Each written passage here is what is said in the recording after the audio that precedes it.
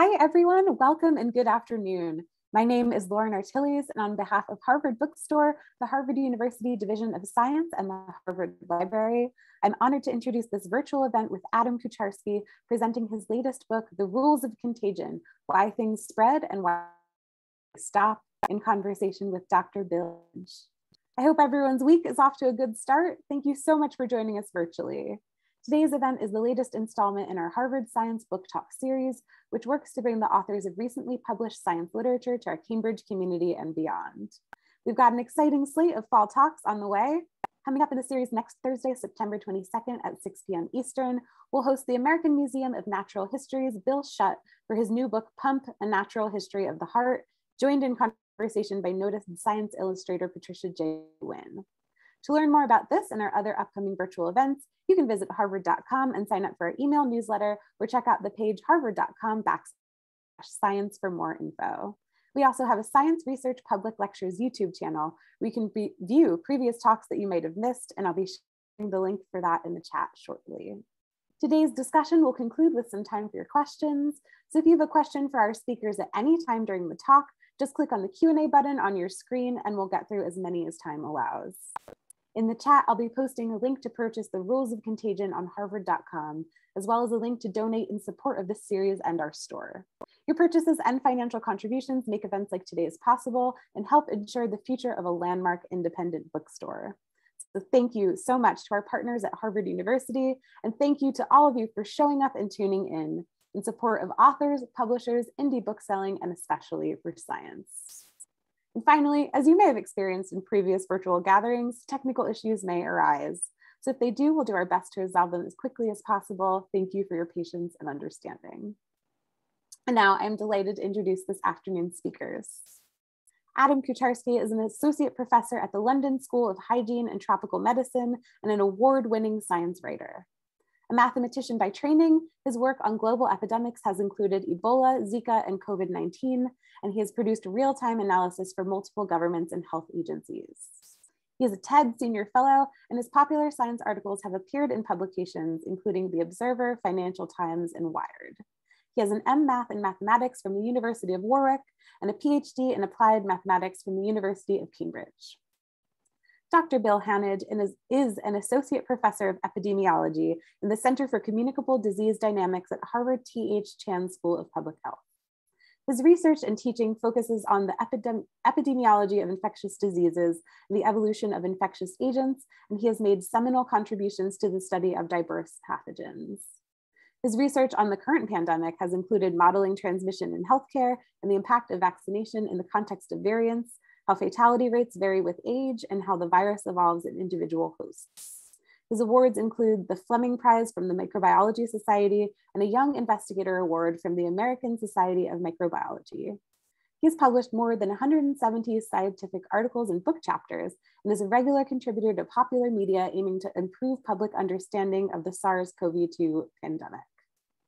Today, they'll be discussing Adam's acclaimed book, The Rules of Contagion, newly out in paperback and revised in response to the current global COVID pandemic. Looking at everything from folk stories and epidemic social ills to actual viruses, Adam takes the framework of virality and applies it to a diverse set of real-world examples so that we might better understand the mechanisms of outbreaks and how we might combat them in the future. The Times UK writes, "It is hard to imagine a more timely book. Much of the modern world will make more sense having read it." And Jordan Ellenberg says, "The Rules of Contagion is a fascinating and richly detailed excursion into a science as old as biblical plagues and as current as today's headlines. The science of contagion, of disease, of ideas, of emotions, of everything. This is a book you'll want to spread to your friends." Without further ado, I'm excited to turn things over to our speakers. The digital podium is yours, Adam and Bill. Thank you, Lauren. I think you forgot to mention this is also going to be a British accent festival. I'm coming to you live from my palatial basement office in Cambridge, Massachusetts. And Adam, you're somewhere on the other side of the Atlantic. I am just outside London, calling in from Hertfordshire.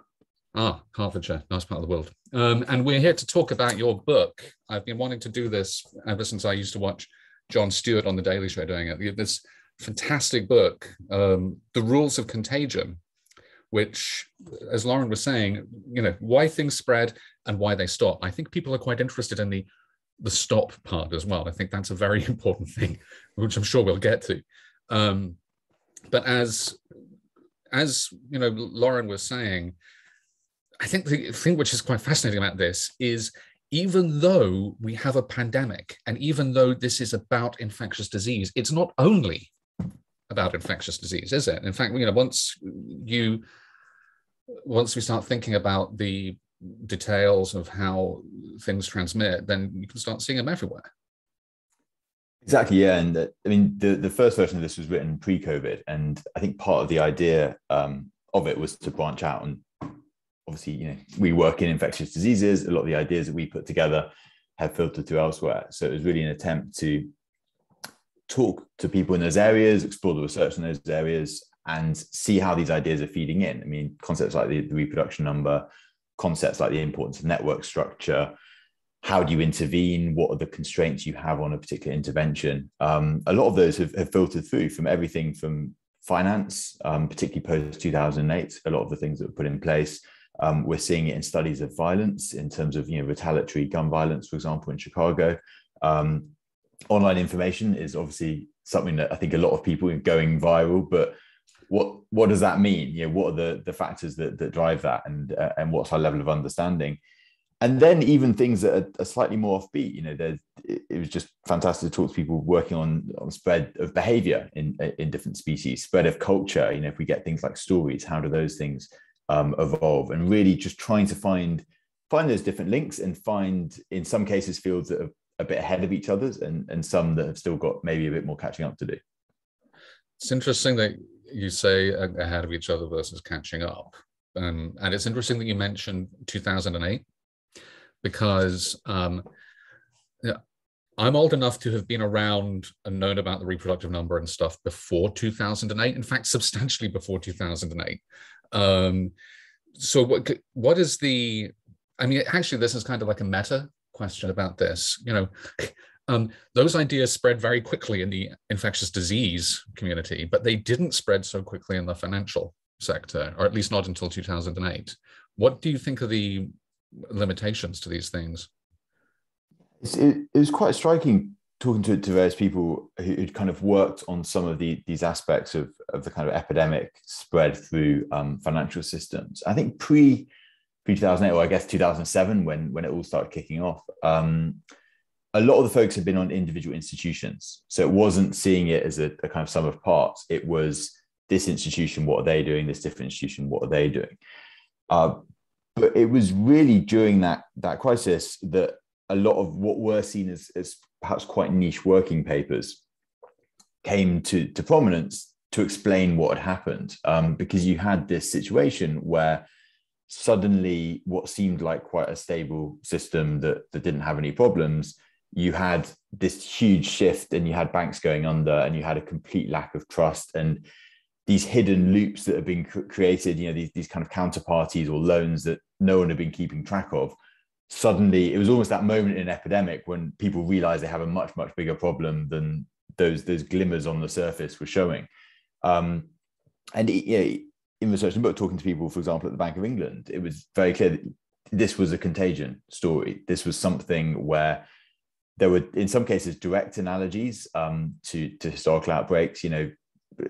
If you have an outbreak in an area, people might try and flee that area. Similar in finance, they might try and sell off whatever they're involved in. You might get something where the system just seizes up. So, for example, if people just, even if things are open, if people just don't want to go out or don't want to go to certain venues. And similarly, we had that just crisis of confidence going on. And what was remarkable, looking at the structure of the network, a lot of these things that had kind of been kicking around in the 80s, in particularly study of sexually transmitted infections, that there's certain features of network structure that allow core groups kind of and that kind of thing. Yeah, core, and we exactly the same thing in the financial network. A huge proportion of transactions went through a relatively small number of banks. So you'd created these kind of super spreading institutions. And so Lehman was one, and it's made them incredibly vulnerable. But you'd also, going back to work like John Posserat and co on gonorrhea, that if you had these kind of loops in your network, you had multiple ways that a single person could get exposed. And they had an enormous amount of these kind of so-called over-the-counter products, which just weren't visible on any kind of exchange. And so these banks have got themselves as a huge tangled network, and no one had any idea where the exposures were. And a lot of these ideas, were 20 years old in STIs, but it was only then I think people started realizing how important they were. That's fascinating. I mean, in fact, it also counts to, two of the most important things in infectious disease, and I don't want to only talk about infectious disease, by the way, but two of the most important things are, as you say, that the network structure, which is so crucial to understanding both short and long-term dynamics and risks of exposure, but also that non-linearity that arises from having these loops, because that's an extremely crucial thing. I'm just curious to ask you at the moment, what do you think, this isn't only about the book, this is just about science communication. What do you think the challenges in communicating the risks of those non-linear loops, those non-linear dynamics? Because we've seen a lot of problems with that over the last 18 months. Yeah, I think it's enormously challenging. And I think in a lot of these fields, working on the book and sort of talking to different people about different challenges, I think there's often the temptation to be quite descriptive, in the kind of, you see something, that's what it is. I'm not going to take the logical step or the next one. I need to understand it further. To use finance as an example, there was a kind of, someone looked at one bank and thought they seem fine. Likewise with COVID, I think just things that if you're in the field are astonishing, but we're getting traction of people saying, well, we haven't got loads of excess deaths at the moment, so we haven't got a problem. And of course, once you start thinking through the logic of all those events are representing something that was so much further back, you can get people to understand that, but it just takes a few more leaps. I think early on, similarly trying to understand the extent of the problem that different countries had, I think there was a lot of reliance on, in the US, we've only detected so many cases, but obviously the testing structure wasn't there to find them in the first place. And I think it's that moving beyond that quite descriptive thinking of like, we've only got so many positives, to, well, what are these underlying dynamics and the things that we know we should be expecting? And why does that conflict with what the data is actually suggesting in reality? But it's an enormous challenge. And I know, obviously something you've been involved in as well, and trying to get communication of those points across. Yeah, and it does strike me that the simplest model that you have to explain what's happened is you just, like you say, you have the lag, and there's a point at which people take action, and it's always too late to stop things getting worse because of the fact of the lag, and so you get these repeated peaks. I wanted to ask you more specifically about the gun violence piece of it. I say this because my interest in this is that a few years ago I had a student. You're probably not watching, Paul, but if you are, I hope you're doing well, who actually started investigating this because he was from Chicago and he had seen some of this, and he was doing infectious disease epidemiology. And he actually, we never published it, but we produced a simple model as part of his thesis work in order to try and explain it. And I was just curious as to what, you've spent time thinking about it as well. What did you find out? What can you tell us? So I think that, Chicago in particular, there's been some really fascinating work, partly on the sort of research side in trying to understand the network structure, the social interactions and how these events may or may not propagate through them. It also just comes back to the sort of fundamentals of what is something that's contagious. And I think as soon as you have something where one event is predictive of another event occurring, and you can identify some link and some network over which that's happening, then that enables you to move from a situation where you've just got a bunch of random events and it's almost that sort of fatalism of we don't know what to do about it, to one where there are some predictable dynamics. There's been a lot of work in actually just quantifying this. It's really interesting that those features we see in a lot of more the stuttering end of infectious diseases. So this isn't something of the reproduction number 3 or 4. It's something more that, you'll get sporadic events, you'll get a couple of follow-up events, you might get like a kind of super spreading cluster where there's quite a lot. Right. But one thing that stands out is the timescale is much longer in these. This isn't something that happens every sort of 2 or 3 days. Often it'll be over weeks or months. You might get these kind of simmering retaliatory incidents. And that, from an intervention point of view, if you have a network where you can identify links, it's the sort of logic of contact tracing, that you can identify people fall within that network that might be at risk, and it gives you an opportunity to intervene. So a lot of those ideas are translating over in terms of what you need. And the features in having, you know, clearly identified links, obviously very clearly identifiable events to sort of trace from, is, you know, having some really promising implications. A lot of these, it's not just in the US, they've translated it over into, in UK, Glasgow had a lot of success with these kind of so-called public health measures. I think fundamentally, it's about moving away from, you know, these are random events by bad people to there's a defined structure to what we're seeing here and how these propagate, and it gives us opportunities to intervene. This event at time T alters the risk of an event at time T plus however much. Yeah. And that's important. I mean, one of the really early examples of it in the literature is suicide contagion, that, you know, essentially reporting irresponsibly on a suicide, you can get these follow-up attacks, particularly, you know, a particular celebrity, a particular method, especially if it's attributed to a certain reason. You might see after a certain period of time, very similar incidents in very similar groups with very similar circumstances. And so there's obviously now a lot of guidelines about how you avoid doing that. And I think similarly with, you know, unfortunately with things like school shootings, there's been evidence that reporting of those in some cases can lead to copycat attacks, because, you know, the way it's structured is kind of sparking an idea, which unfortunately is leading to something further down the line. Yes. I'm seeing more and more in contagion everywhere around me now at the moment. It's and, you know, I'm predisposed to do so. One of the places where I see a lot of contagion, a huge amount of contagion, and I know that you're there as well, is social media and Twitter. I mean, obviously, all roads lead there. So, I mean, if I'm asking you I mean, we're both on Twitter. To what extent has your understanding of going viral influenced your interactions on it? And I mean, it can be quite scary to go viral, to say the least. Yeah. And I think, I mean, I certainly, you know, don't sit there trying to come up with TikTok content that's going to take off or anything. But I think for me, I mean, maybe we should. Maybe this is you know, an opportunity we should be actually pursuing. And yeah, there are people who do it very well, and it's great when it eventually filters through to the kind of older bit of the network that I've got access to. But I think one thing when I was working the book that struck me, you know, it's not so much about, you know, how do I go viral and how do I get that sort of tweet or that post that takes off. But I think for me, it was much more about how do you have a healthier relationship with these platforms, because a lot of what they incentivize is really unhealthy elements of kind of content and behavior. I mean, if you look at, you know, features of content that spread more easily, often, you know, it's things that are strong emotional triggers. So particularly ones that are, I guess, quite, you know, base emotion, things like anger and disgust. You know, there's good reasons for humans having strong responses to those kinds of things.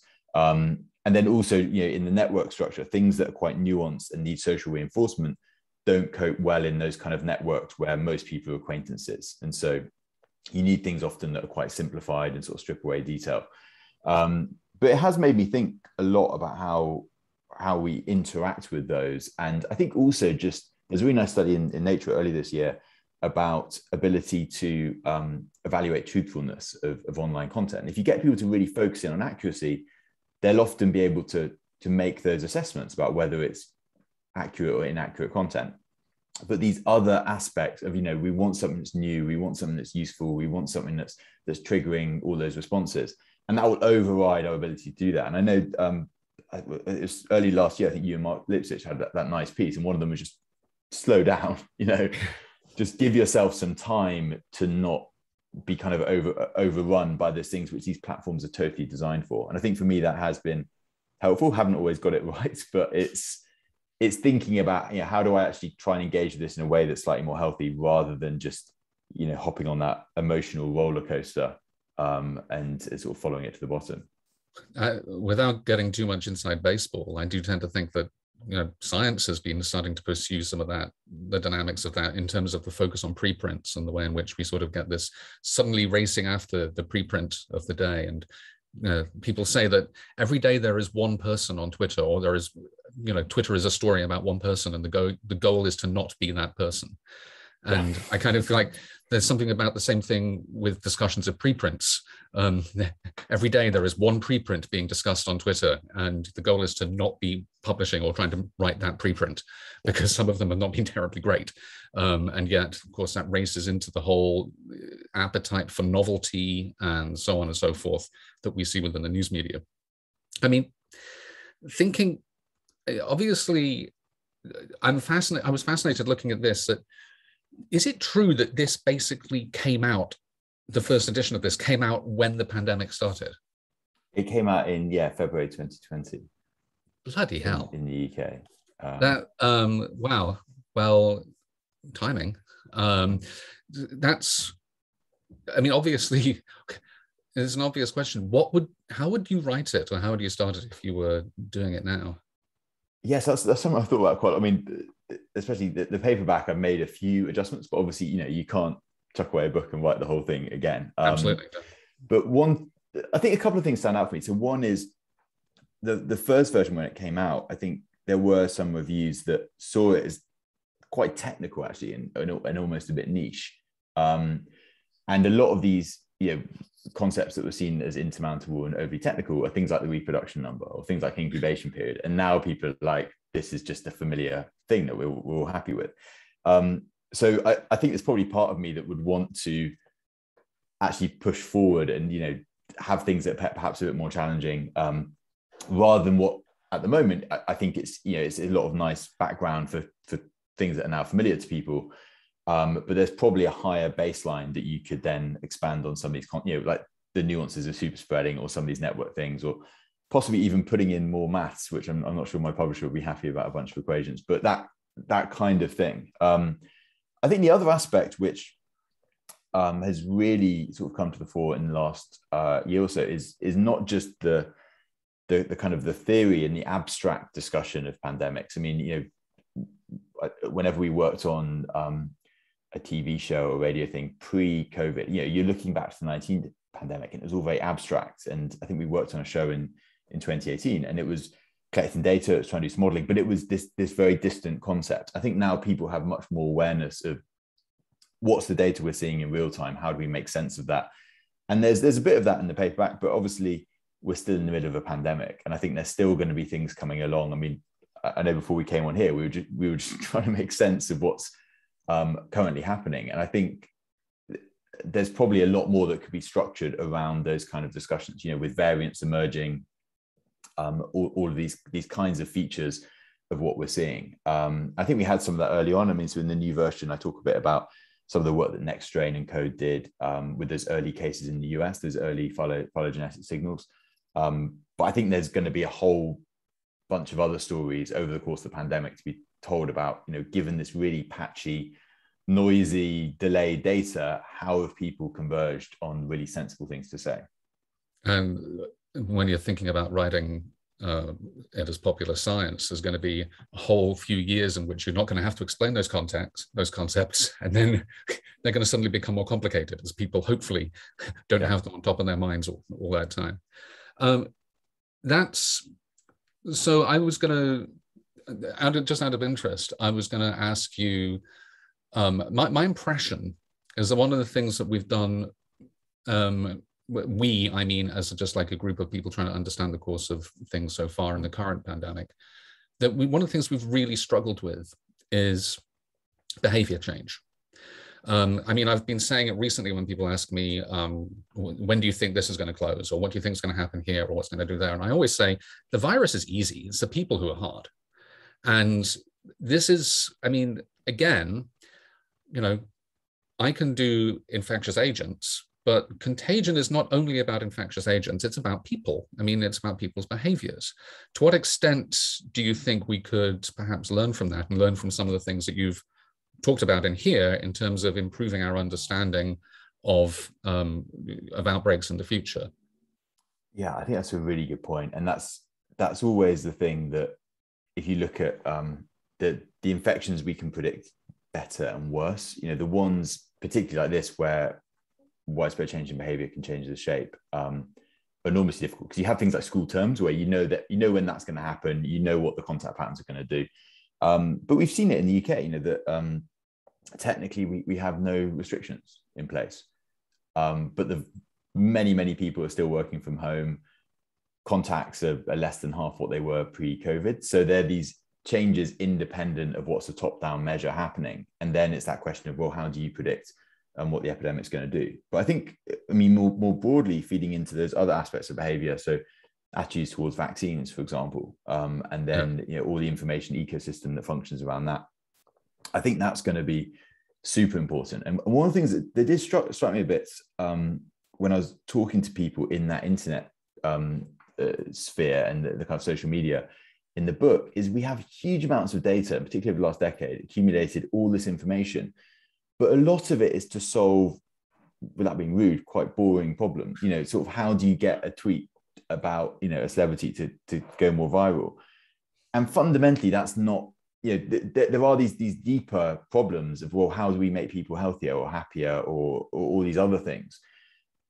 But that's often been, I mean, first of all, just more difficult because proving the kind of the causal link of this affects this health outcome years down the line is much harder. Huge deal. Shout out to my causal inference colleagues here. They're some of the best in the business, but it's. I mean, that's and that was one of the bits of the book actually that I found fascinating, talking to people in that field, because those are really meaningful questions, but they're really tough, particularly on the sort of timescales, but also just the ethical side. That anytime there's been, I don't know if you remember the Facebook, the happiness study a few years ago, where they showed people happier and less happy content and saw if it transmitted.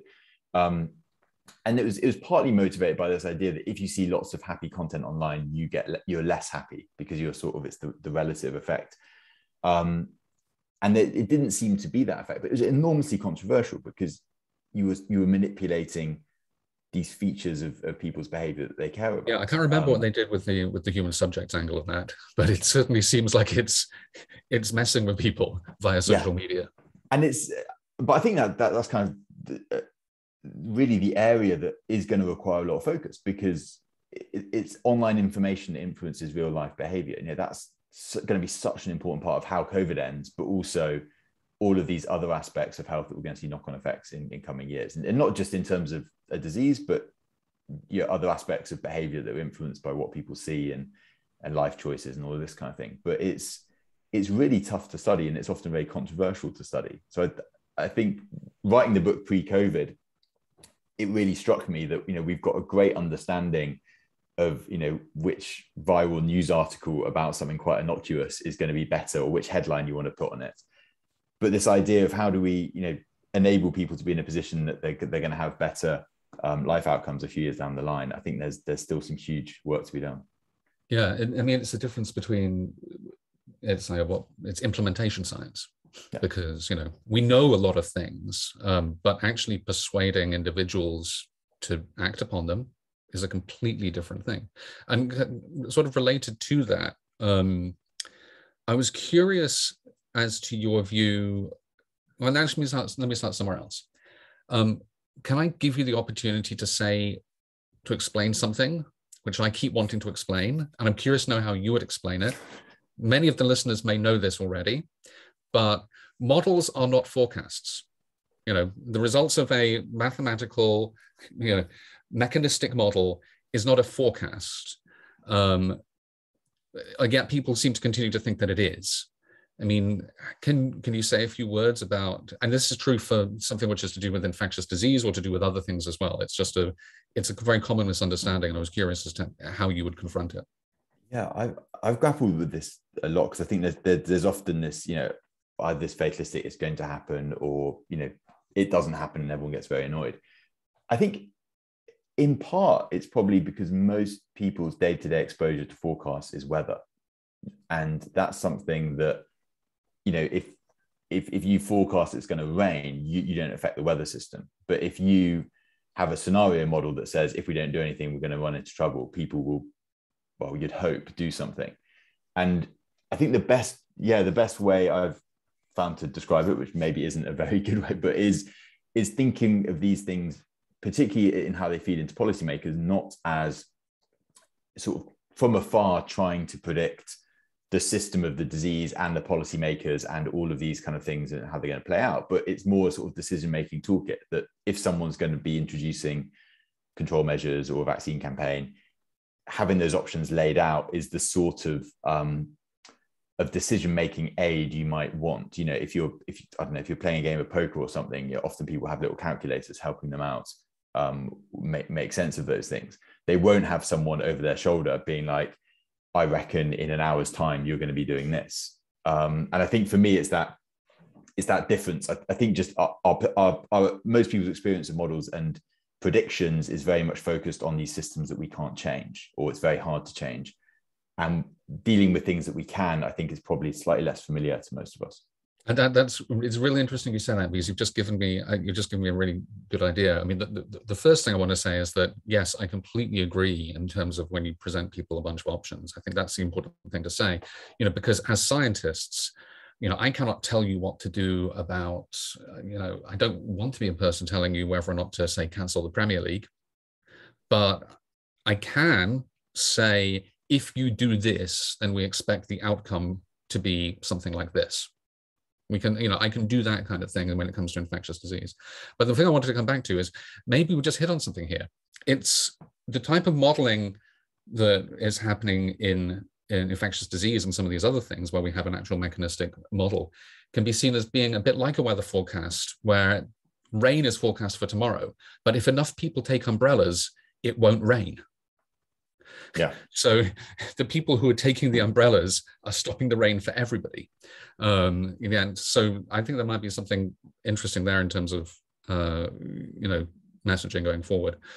I wanted to just touch on one other thing, which is, I mean, we have read and sometimes contributed to relatively complicated, and certainly in inter-pandemic times, there's a lot of very complicated models which perhaps sort of demonstrate how quite counterintuitive things can be achieved with a particular set of parameter estimates or a particular set of assumptions.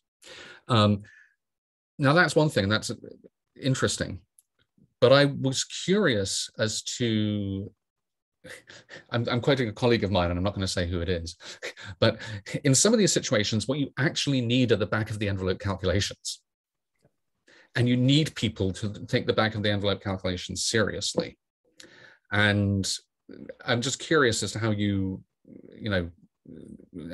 feel about that, because you can come up with very complicated models. And I love a very complicated model as much as the next nerd. But sometimes what I really want is something simple.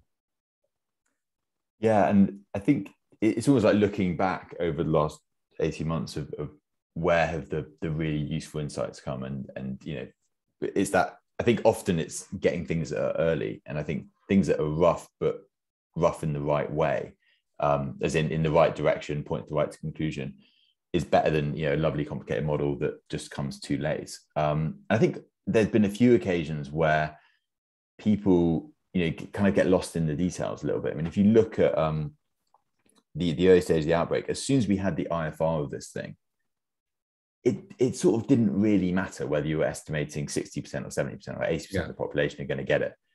You're getting a massive number that's going to collapse your health system. And I think for me, there were these moments where there was a lot of argument about these. And we had similar coming into the winter wave last year, that people were disagreeing about whether it was going to peak at 1,000 or 1,500 or 2,000, without taking a step back and being like, these are all enormous numbers. In the UK, this was all kind of going to massively exceed the first wave. And I think for me, it was almost that, if you can show a rough calculation that these outcomes are all going to look very bad, in a way that's more powerful than something that gets you a huge amount of precision in terms of, just how collapsed your health system is going to be. I think that's really, I mean, just speaking personally, I have a very similar experience myself, except I think it was some point in the middle of February. I was outside the isolation unit in Tel Aviv, and somebody who was working in the hospital there just asked me what would happen if we did nothing. Yeah. And I said, what, absolutely nothing? And he said, yes, absolutely nothing. And I just thought about rough estimates of the IFR and a proportion of the population becoming infected. And I said, roughly between 2.5 and 100 million people would die. And the point of that is that the lowest bound of that is already worse than a bad flu year. In fact, a very bad flu year. It's not as bad as 1918-19, but it's still enough to be taking it extremely seriously. And that was the optimistic. That was the optimistic call that I was making. Obviously a huge range of estimates, but the fact that the lower bound was bad was very important for me. I want to ask you one more question, which you should feel free to expound upon. Before I'm going to move to the questions which have been coming in here. I have often reflected that in some ways, SARS-CoV-2 it is a remarkably difficult virus to deal with because it's not actually that pathogenic. It's not that virulent.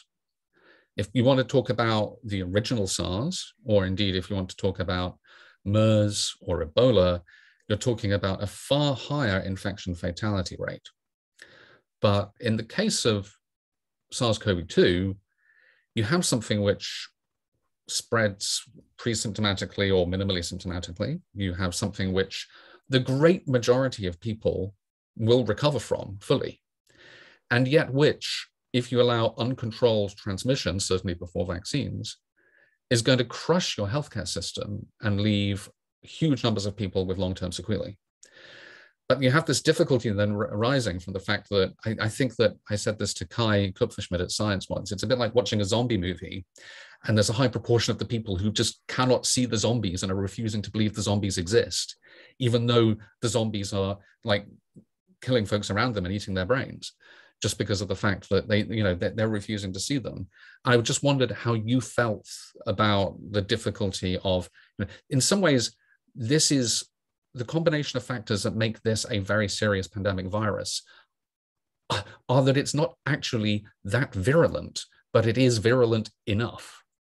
Yeah, I think that's a really good point, because it's these combinations of features, and I've sometimes felt that it almost has this combination of parameters that encourages people to make bad decisions or makes decisions very, very difficult. Because if you had something that was, as you said, very high IFR, it would be, it almost certainly would. But like if we were to get a mutation or a new pandemic with that, it would be very clear what countries would do to handle it. Likewise, if we got something where there was very little pre-symptomatic or asymptomatic transmission, it would be treated like SARS. If it was a much longer serial interval, like Ebola, contact tracing. But all of these, and as we saw with a lot of the kind of contact tracing closure type measures, it landed at that border that if you did it very, very well, as we've seen, some countries had prolonged success with containment. But any slip, and Delta's just moved that even more. Yeah. And I think almost probably moved more to making those decisions easier, because it just can't be controlled with sustainable measures in the vast majority of countries. So it's almost kind of tipped it more into that territory. But I think as well, I mean, the age distribution, I sort of wonder if we'd had something like 19, if it were reversed, which was hitting children, hitting the workforce. And it does just create that, I think, that challenge that, I mean, certainly early on, these, a lot of these numbers were abstract, and even as it was spreading, I think it just makes it abstract to people. And unfortunately, because in the UK and US, I think a lot of other countries, it was hitting the social care part of the population. It was hitting vulnerable groups, people who probably don't have a lot of visibility in daily life anyway. And I think all of those things just came together to unfortunately create wave after wave where probably suboptimal decisions were being made. And I think one thing that I've really struggled to communicate is, what you see in hindsight is just so different in terms of the epidemic curve to what you see in real time. And just to give you an example, like, where we're in last autumn with very low levels, it was so hard to persuade people that it could ever get back up to that high point, because I think people become so anchored. And as you said, because it's this idea that, oh, well, there are these people who recovered and okay, it's okay now. And I think if it had been something where you were still seeing enormous impact, it probably would have drive more urgency. But it just felt like it was in that bit of parameter space where people could forget and move on. Well, yeah, and I think that I'm sure that you and I share I think if I ever hear the words herd immunity in a non-technical discussion with a fellow epidemiologist, I might run for the hills. I mean, if I never hear it again, it'll be too soon. It's just been very, very difficult dealing with that. I promised to move to questions, but I also know that this is not only about infectious disease. I want to ask you, what's your favorite non-infectious disease example in here? One I really enjoyed actually was, I think some of the behavioral stuff was fascinating, but there's also a lot of work that's been done on the spread and evolution of stories and fairy tales, and sort of treating those, as you'd have a genome and you look at changes at different parts and you use that to try and reconstruct the evolutionary relationship between, say, different pathogens. A lot of work trying to understand common features of stories and reconstruct the evolution. And even if you look at the anecdotes, it's just fascinating history. So Goldilocks, the original version, it was a sweary old woman who robbed some bears. And then, I think there was another version where the bears caught her and tried to set her on fire. And there's all these kind of quite dark versions. And a lot of the stories that we're familiar with, the Brothers Grimm collated and edited.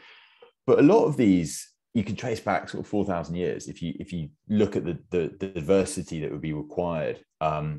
And there's also just within that really nice work of looking at different cultures and how they've got different versions of the same thing. So we're all familiar with Red Riding Hood, but then in Asia there's the sort of tiger grandmother. So there's a tiger that pretends to be an elderly relative, and it's using these kinds of methods to work out, well, did it originate in one country and move across, or was it what we'd know as a recombinant? Was it kind of two stories that sort of mashed together?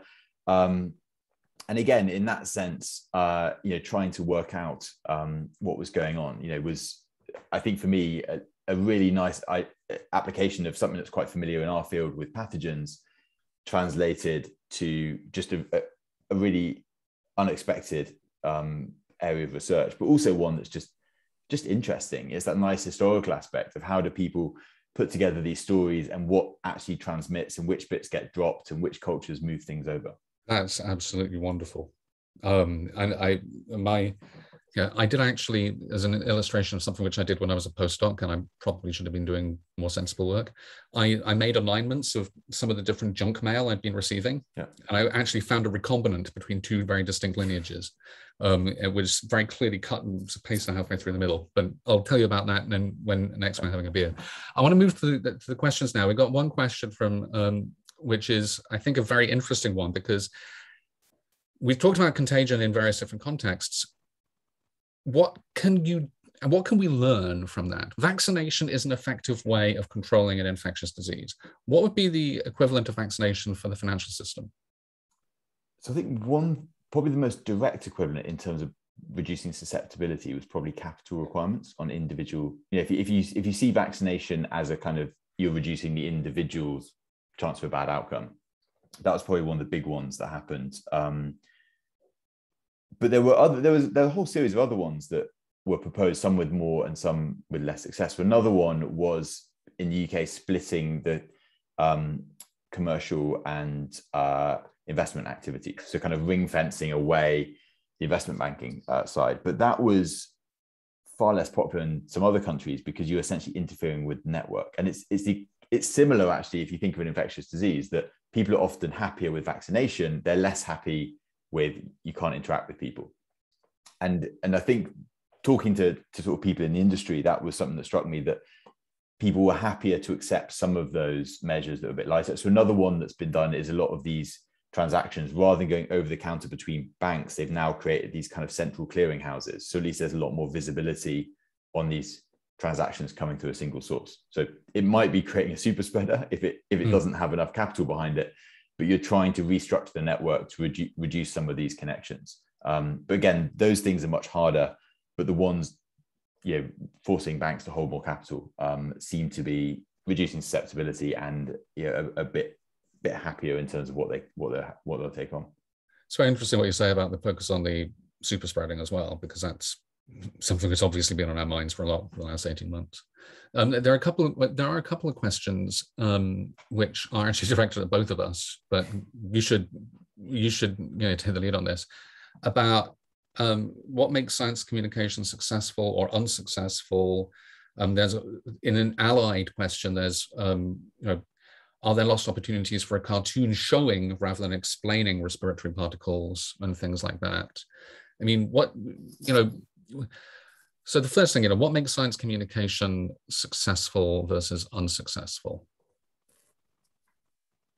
That's a very good question. And I think a little bit in terms of outcomes. I mean, for me, I think the way I interact with it, I just like to give people a more useful way of thinking that's going to give them more information about the situation they're considering. So, avoiding making really obvious mistakes is one, but then also reducing engagement with, this kind of there's no excess deaths, it's all fine type logic, which once you sort of understand that process, I think that would hopefully make people far more cautious. I think also, I think sort of respecting your audience. I think most people are not, looking to send harmful information like that. I think most people want to be useful, and a lot of the content you see that's misinformation is shared because people are trying to be useful, but maybe it's triggered one of those reactions like anger or something else, and that's set them off on that road. But yeah, I'd be interested to hear your thoughts on this. I know you've obviously engaged a lot with this. Yeah, it's interesting you say that. I mean, I think I think respect is really important. People often talk a great deal about parents who don't vaccinate their children, and I always try to point out, well, I think that they should vaccinate their children, with some exceptions in case of medical exemptions and so on. But I want to remember that these people think they're being good parents. They are trying to be very caring about their child, and they're trying to look into it, and they're trying to care for their child. So that motive is a thing which is important to remember. The people who try to convince them are in an entirely different situation. I think that it's important to distinguish here between science communication and public health communication. In science communication, I think it's important to come up with relatable examples that people can find relevant to their everyday life. Or indeed stuff like you were just saying about the phylogeny, or the family tree of fairy tales. That's a wonderful way which we can understand things more about the way that we look at how pathogens are related.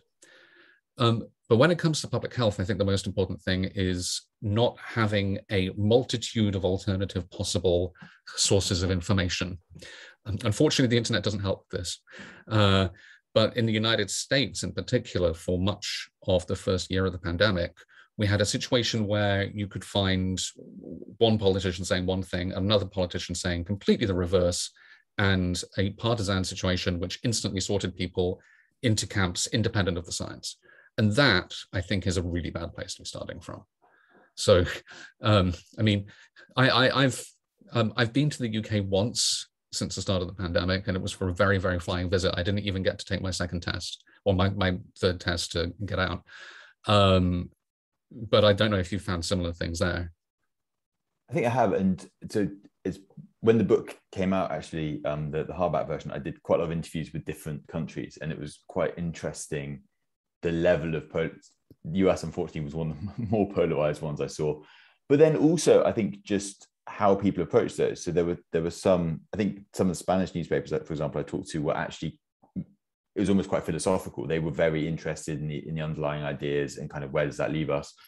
And then others were kind of much more on the kind of political side. So I think there's a little bit of variation between countries, but I completely agree with you that when you get to a situation where it's almost politics comes first, and then you can just grab the bit of science which someone says fits your way of wanting to do what you want to do, that's where it becomes really tough, because you just end up with an inability to converge on a kind of communal solution, which obviously an infectious disease demands. Yeah, I didn't think I said in an interview, taking scientific advice does not mean talking to enough scientists until you eventually find one that says what you want to hear. Unfortunately, there's a question here which I really like as well, from Greg Burke, which is asking, can models of spread of COVID estimate population damages associated with the refusal to wear a mask or refusal to be vaccinated?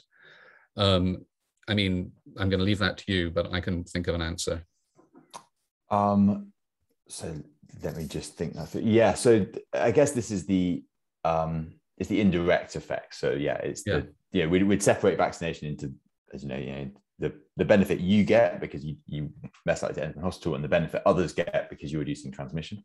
And we do have that. I mean, in a lot of the scenario models that are put forward, but even just basic calculations you might do of how much vaccination do we need to stop the epidemic, that's all centered around these indirect effects. Because if you're talking about the epidemic peaking, that's enough accumulation of immunity to stop transmission continuing increasing your epidemic. So you can quantify those quite well. I think masks, I mean, it's always harder because it's the sort of the trade-off between the evidence you can have at the individual level, which is very clear cut, and then the sort of policy level. But I think there's a really obvious network calculation that, you know, if one or two people on a busy train are wearing a mask, the protection they're getting is going to be much, much lower than if everyone was wearing one, because you get those kind of multiplicative effects. Yeah, there was actually a paper that I think estimated that. It pointed out that in a situation, if you have a situation where masks prevent transmission but not acquisition, then people wearing masks are not particularly protected if there's only a few of them. But as soon as you get a situation where you have two interactions between both people wearing masks, then it starts to have a really significant impact upon the spread. This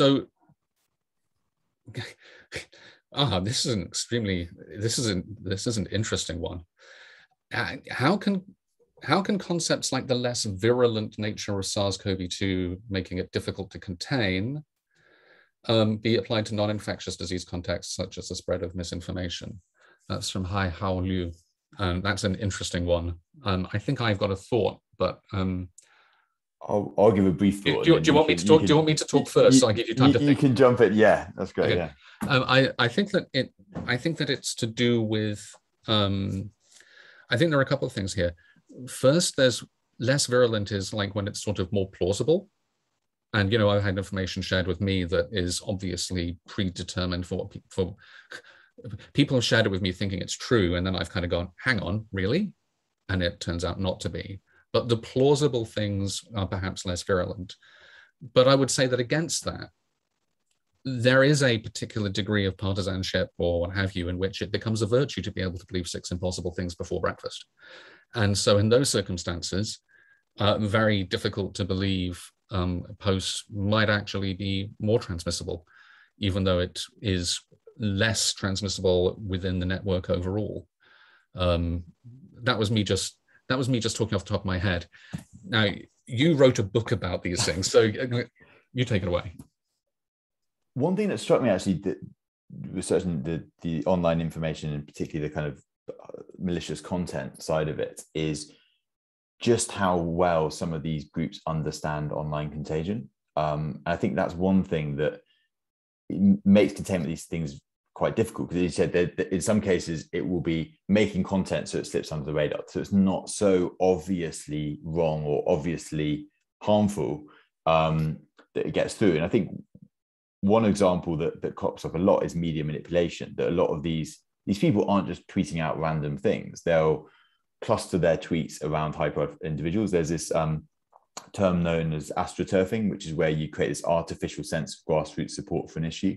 And then in getting that into a media outlet gives that then credibility. And then you're almost in a sort of information laundering process where it's not clear that that's come from a manipulator online. It's now in a credible source. It's getting reported by other sources. And then that makes containment much harder, because you're sort of packaging up the transmission in things that people don't resemble as so much of a problem. But I think the other point you mentioned as well about things that are quite obviously wrong, I think there's also the in-group dynamic there. And I think there's sometimes people almost want to be seen to share content, even if it's implausible, because it demonstrates they're part of that bit of the network. So I think there's sort of two sides to the problem. But I think for me, just having awareness that a lot of the people who are doing this stuff actually, are basically amateur epidemiologists, but unfortunately quite successful in some instances at getting this stuff to spread. Yeah, there are quite a few amateur epidemiologists I've encountered, it has to be so. So we're running towards the hour, and I'm thinking that we are probably going to have to start coming towards a close. There's a relatively long question here, which I'm going to. That's one of my later appointments, making itself known. So I think this is an issue which is good for you to perhaps start coming into a close on.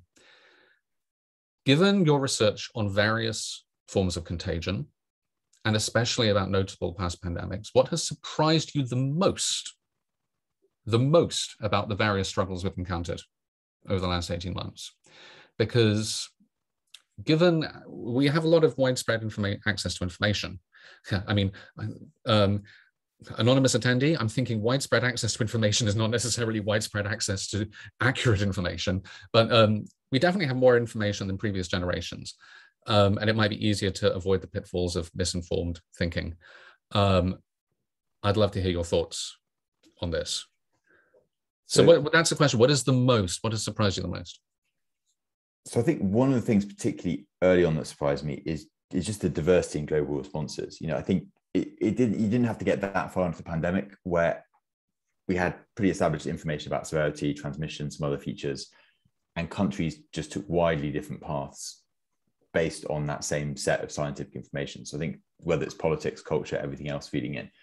But I think now, for me, the thing that I find astonishing, I think historians looking back will find just incredible, is if you look at where we're going to end up globally on deaths or excess deaths, some reliable measure of mortality in a few years' time, and look back and say, when did we know we had highly effective vaccines available? And I think for me, that it's been surprising how good the vaccines are and how quickly they've come. I think that's something probably a lot of people in science did not give enough credit to the wonderful groups putting this stuff together, but also how it's played out subsequently. I think anyone, if you'd told them you'd have these vaccines ready to go, that this is how it would end, I think that would have been quite hard to believe. But what's yours? What's the big one for you? That's a very good answer. I mean, all around. I am like you. I am bowled over by the multitude of vaccines. Yeah, even the ones that people think are not so good are still, preferable to encountering the virus without any education in your immune system. But the ones that we actually have are remarkable. And I think that it's been very difficult here recently, noting that the United States is having a really significant additional morbidity and mortality. That's people getting sick and dying, even when many of those lives could have been saved by vaccines. But they haven't been, for multiple reasons. Not only hesitancy, there's a lot of, there's been comments in the Q&A about hesitancy, but also access. Lots of people in the US have struggled to get vaccine access. And there's a big contrast with places like Israel or the UK, which, for all that I can diss the UK, and often do, the country did an extremely good job at immunizing the most vulnerable members of the population. And so there are very, very high vaccination rates in the older age groups. Whereas here in the United States, we have large parts of the country where 30%, 40% of the over 65s are not vaccinated. And that bowls me over. People don't realize that 80% vaccinated sounds like it's almost as good as 90% vaccinated, but actually it's twice as bad because it means that the pool of people who are still vulnerable is twice as large, 20% compared to 10%. And so that's possibly the thing which has astonished me the most. But that's now. I think early on, the thing which has surprised me most is the ways in which people contorted themselves to try and believe that it wasn't really happening. those of us who've been here have, struggled to get to that stage. And I can't wait for a point at which it is going to be actually in the rearview mirror, and I'll have far fewer Twitter followers, to say the least. I can't wait. Give me 500 and a bit of niche science chat any day. Yeah, 500 and some niche stuff on recombination. That'd be cool. So I believe too much information. Yes. Gwen Spieth says that the issue is too much information. And I think and then there's comments about the effect of the internet. I think this is the first real pandemic of this sort in the internet age, and people are going to be writing PhDs on it for years to come. But if you want to get a start on it, the Rules of Contagion, I noticed it came out. I hadn't realized exactly when it was, and it kept being pushed at me by online places where you should not buy books because it's better to help your local bookstore. And I looked at it and I thought, I don't need to read that. I know it all already. Well, I can tell you, I don't. If you want to know more about it, then go get Adam's book. I don't know if Lauren's going to come in and close us out, but I want to say thank you to everyone who's asked questions. I want to say thank you to Adam, who I have spoken to before, but I've never actually met properly, I don't think. Have we met? I think in person. I think we've had probably the odd call or something, but yeah. Yeah, that's it, but we still haven't met in person, but it's nice to actually see your face. And thanks to the Harvard Bookstore for getting this together, and because it's been a really entertaining way to spend my lunch break. Yes, thank you both so much, Adam and Bill, for this fascinating conversation. I wish we could have gone on for another hour, but yes, thank you to all of you for spending your afternoon with us.